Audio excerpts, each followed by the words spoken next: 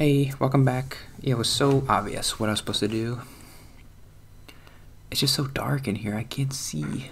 There was a thing there that I never did, and so you just have to go this way. Stupid. So I forgot also this week. On Tuesday I did we didn't do a Bible study. We did a game night.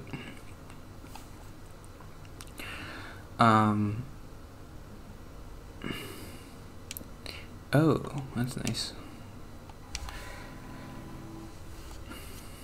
There's a lot of stuff like that in this game where, like, if you know where the shortcut is, you can just go that way. I could have just went this way the whole time, but there's no way to know that the shortcut is there. But I played this game already, so I should have known it was there, but I didn't. I forgot. I'm playing the game the way you're supposed to.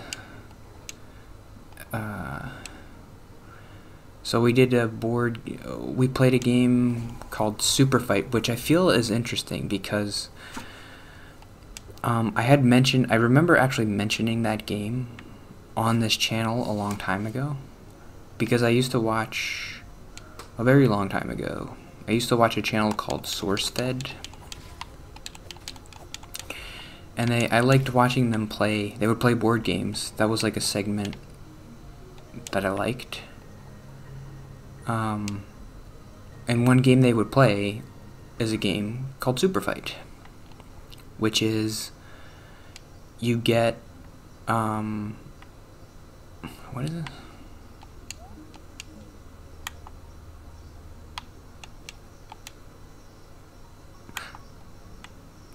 I don't remember. Do I have to pray? You can pray in this game. I don't want religion in my game, but you can pray. Oh, okay. SourceFed. And I remember thinking like, oh, I would hate that game so much because it's so open-ended. So what you do is you get a superhero card, and you get like an attribute card, and you have to convince everybody at the table that your guy would win in a fight. So, for example, who did I get? I won with somebody. Oh, I won with Canada, which was I was Canada, and we had to decide like, what does that even mean? So I'm like everybody in Canada, and I have all of Canada's resources. I'm just like Canada. And so I was fighting like a demon who could teleport. And you have to convince everybody like, oh, Canada could beat a demon, sure. And it's hard because it's all talking, open-ended, like convincing people, everything that I'm bad at. And I remember watching them play that game, and it's a good game for comedy because, like, if you're funny, you can make jokes. I am still not focusing on that part of it. Oh yeah, I forgot he can kill his friends. Glug glug glug glug glug glug. There's friendly fire in this game. Okay, after I kill this guy, it's all good. Bam, bam, bam, bam. Oh, one more. Got dive. Tuck and roll, tuck and roll. Okay, so we played Super Fight for 2 hours, and it was okay. I mean, the note that I wrote down was that I didn't feel... I still don't feel like I'm being the person that I want to be.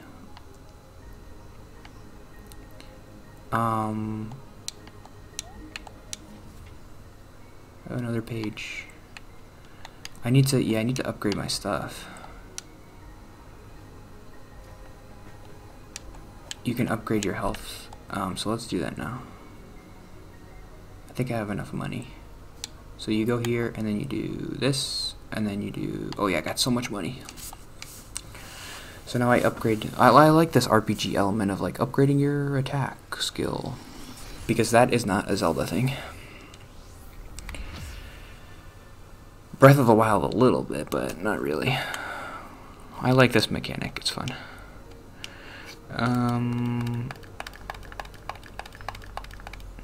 I'm closer though, because like I did talk a little bit and I made a couple like kind of jokey things. Like one of my attributes was like I was Daredevil and I had a puppy cannon. So everybody was like, "Oh, we can kill the guy with the puppy cannon." And I was like, well, "If you kill me, like you destroy the puppy cannon. You don't get the puppy cannon. Do you really want to do that?" Do you want to deprive the world of the puppy cannon?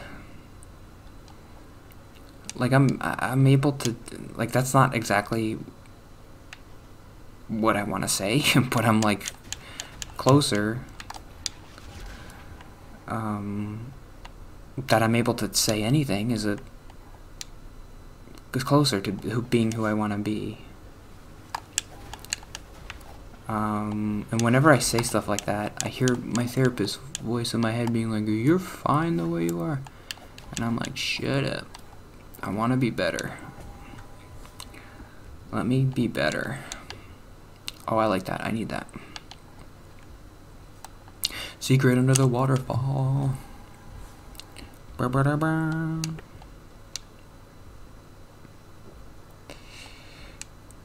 I'm gonna go back and heal, I think. Oh, I have the map for this place. This is cool. So see, I'm on the map. I'm right there, at the bottom. Under the well. Slorm. What's the tip? Hold up your shield for the block stuff. Is there a secret in... No, okay.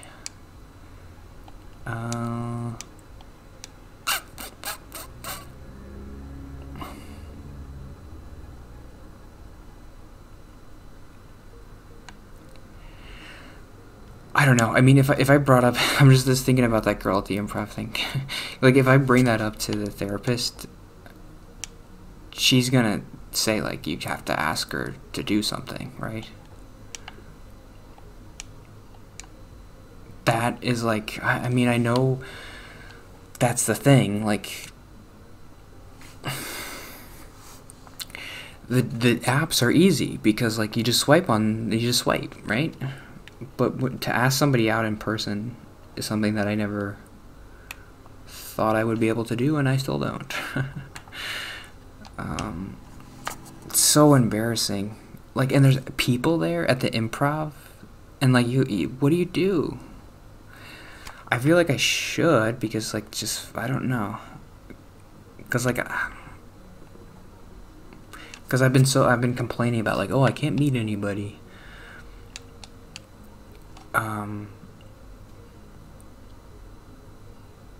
And this is how you meet people, right? You do stuff, but I don't know. And another part of it is like, it's really far away. So like, she probably lives there. So that was the one thing that I was like, well, if she lived closer, but I don't know. It's only like an hour and 20 minutes. So if she lived like 15 minutes west, then she would only be like an hour away from me, which is not crazy. If she lived 15 minutes the other way, then that would be tough. She'd be like 2 hours, maybe.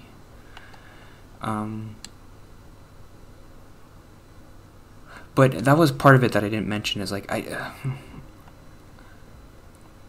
am noticing now that like, that I am closer to the moon. That like, I'm starting to notice things that I do like about potential partners, which I never noticed before, because I'm like, you're not gonna have a girlfriend, so why even think about it? When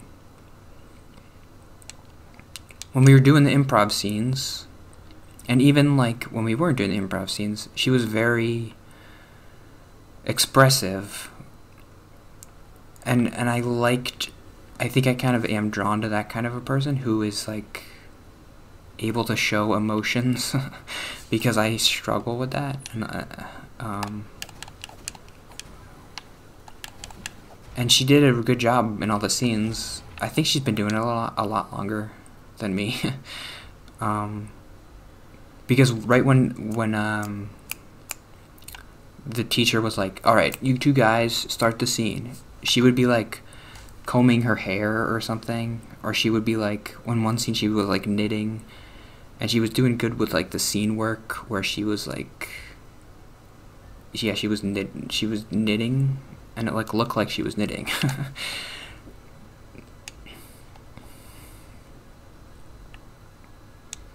I liked that.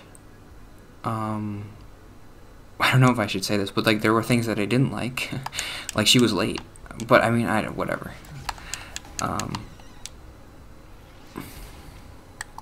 She was like 10 minutes late, and she didn't apologize when she came in. Like if I was 10 minutes late, I'd be like, "Oh my god, I'm so sorry.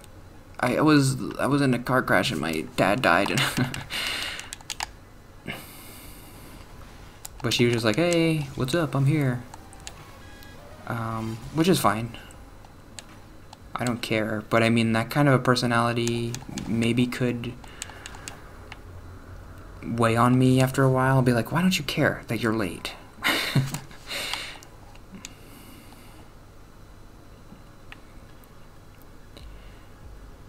7 o'clock means 7 o'clock. But I don't know. She's paying for it, so if she wants to be late, she could be late. Who cares? And she probably had like work or something. And she doesn't have social anxiety, so she doesn't feel like she has to explain herself. Like, oh yeah, I was at work and I was late because like we had to leave a little bit later. Because that's what I would have done. Even when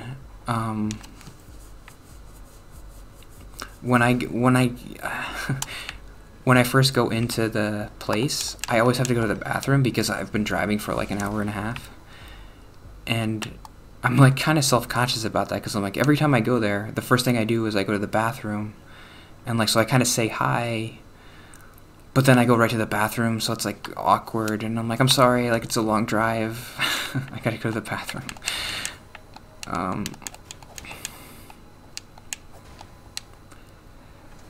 gonna die. I'm so gonna die.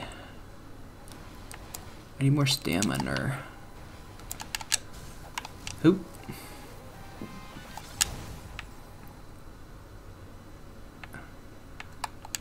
I have you now.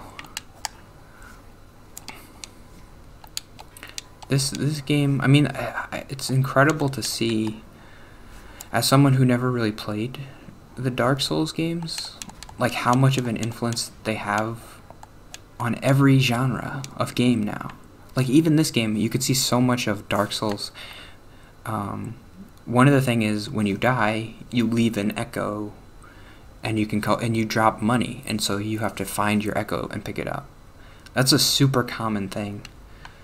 And I know maybe Dark Souls didn't invent that, but that's a very common mechanic now, to penalize death, but also not really, because it's like, oh, I just gotta go back there. It doesn't, it feels like a penalty, but it doesn't feel too terrible, because like, okay, if I just go back there, I can get all my stuff back. But then if you die, you lose it. So there is some stress there, but it's also like, well, it's your fault, because you shouldn't have died there. Okay, I gotta end. Can I upgrade? Ooh, yeah. So this one makes your potion stronger, I think. Okay, 2 more videos. I think 2 more videos today. What do you think? That's what I think. Because I won't be here next week. And I'm gonna miss the improv next Thursday. Oh, I am actually sad about that because I'm gonna be missing